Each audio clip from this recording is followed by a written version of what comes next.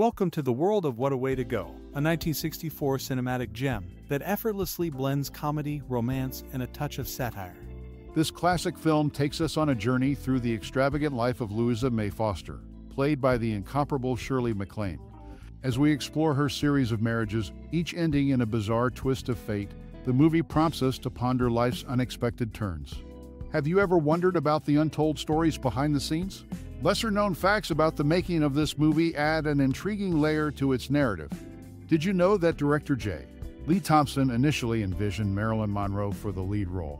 The dynamics of the film might have taken a different turn had that casting choice materialized. Now, imagine yourself reflecting on this timeless piece of cinema. Is there a particular scene or moment that has left an indelible mark on your memory? Share your thoughts with us, or perhaps you've stumbled upon some captivating anecdotes about the cast and crew that have piqued your interest. As we delve into the universe of What a Way to Go, we're curious. What's your most cherished memory or personal experience related to this movie? Whether it's a laughter-filled movie night or a surprising connection you discovered, we'd love to hear your stories and memories in the comments below. Embrace the nostalgia, share your insights, and let the conversations flow. What a way to connect over the magic of cinema. What a Way to Go is a 1964 American comedy film that weaves a humorous and satirical tale of wealth, love, and destiny. Directed by J. Lee Thompson, the film stars the iconic Shirley MacLaine as Louisa May Foster, a widow whose various marriages lead to unintended and absurd consequences. The story unfolds as Louisa recounts her life to a psychiatrist, revealing a series of husbands, each wealthier than the last, meeting bizarre and untimely demises. As the narrative unfolds, the film adopts a whimsical visual style, marked by vibrant Technicolor cinematography and lavish production design that mirrors the opulence of each era. MacLaine's charismatic performance, coupled with the film's unique blend of satire and romantic comedy, has made What a Way to Go a classic in the annals of Hollywood's golden age. The film's influence on subsequent comedies is evident, as it carved a niche for itself with its blend of humor, romance, and social commentary, leaving an indelible mark on popular culture. It remains a testament to the era's cinematic creativity and Shirley MacLaine's enduring charm, making it a timeless cinematic gem that continues to captivate audiences. Shirley MacLaine's stellar performance in the 1964 film What a Way to Go catapulted it to become one of her biggest box office hits. Ranked as the seventh most successful film of the year, it not only secured MacLaine's position as the seventh top money-making star, but also elevated co-star Paul Newman to the ninth spot. The movie's financial success marked a significant milestone in both their careers. Amidst the cinematic extravagance, one noteworthy aspect was the uncredited appearance of Tom Conway and Queenie Leonard as Lord and Lady Kensington.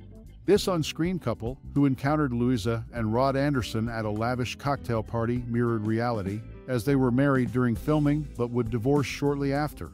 Interestingly, this film marked Conway's final screen credit, and Leonard would retire from acting 4 years later. Adding to the film's allure is Shirley MacLaine's collaboration with costume designer Edith Head. With a $500,000 budget, Head created 72 distinct hairstyles to complement the exquisite gowns and a stunning $3.5 million gem collection on loan from Harry Winston. MacLaine, expressing her satisfaction, valued the gems at $23.5 million in 2016 when adjusted for inflation. What a Way to Go not only delivered a blend of humor, romance, and social commentary, but also left an indelible mark on Hollywood's golden age. Its financial triumph and memorable characters, including the fleeting on-screen union of Conway and Leonard, make this film a timeless cinematic gem. In What a Way to Go, Shirley MacLaine delivers a memorable line early in the film stating, "It's like exorcising an evil spirit, linking money to a supernatural metaphor." This connection takes an interesting turn considering MacLaine's later involvement in the supernatural film, The Possession of Joel Delaney, and her initial consideration for the role of Chris in The Exorcist by William Peter Blatty. MacLaine's diverse roles and the intriguing thematic connections within the film add depth to her performance. Additionally, the movie marks the feature debut of Pamela Ferdin, introducing a new talent to the industry. As the narrative unfolds, the audience witnesses the final appearance of Tom Conway, albeit uncredited. Conway, known for succeeding his brother George Sanders in the iconic role of the Falcon in Arkhouse' popular 1940s franchise, concludes his cinematic journey with What a Way to Go. His 9-film portrayal of the suave sleuth adds a historical layer to the film, connecting it to Hollywood's golden age. These elements, along with MacLaine's captivating performance, Pamela Ferdin's debut, and Tom Conway's farewell, contribute to the multifaceted nature of What a Way to Go, creating a cinematic tapestry that goes beyond its surface narrative.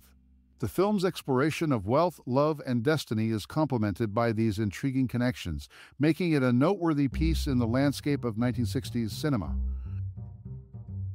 Steve McQueen, a name synonymous with Hollywood cool, was initially in the cards to portray one of the husbands in the 1964 film What a Way to Go. This casting consideration added an extra layer of charisma to the movie's potential ensemble.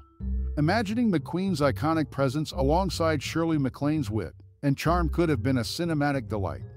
However, as fate would have it, the final cast took a different turn. Interestingly, the film's casting carousel didn't stop with McQueen.